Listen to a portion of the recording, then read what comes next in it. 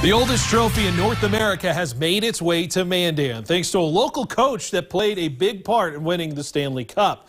Our Luke Gamble joins us live now from Starion Sports Complex with the Cup and with more on why it's found itself in North Dakota. Hey, Phil, that's right. One of the most iconic trophies in all of sports, sitting just a few feet right here behind me. And it's brought thousands of fans to Starion Sports Complex today. But more importantly, it's made one man's dream come true. Mandan native Casey Bond.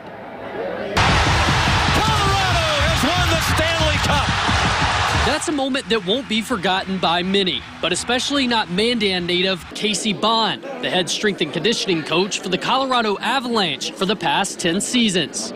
So then all of a sudden there's 2 minutes left and it looks like you're going to win, counts down. So then it is surreal. You run on the ice and everybody's going crazy, but it takes a long time to set in.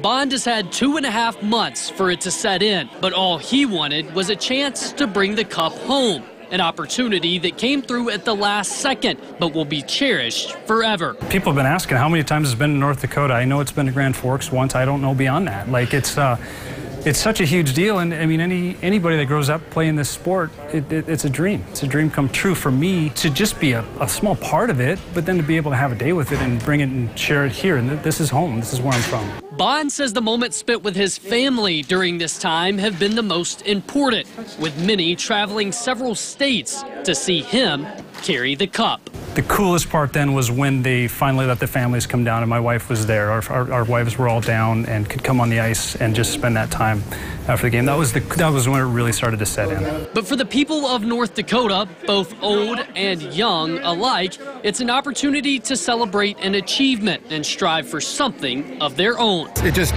brings the notoriety of the game of hockey. You know, in this region, doesn't happen very often. We're going to take advantage of what we can.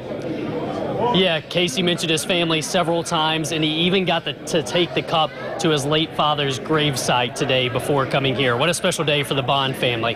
Live in Mandan for KX Sports, I'm Luke Gamble.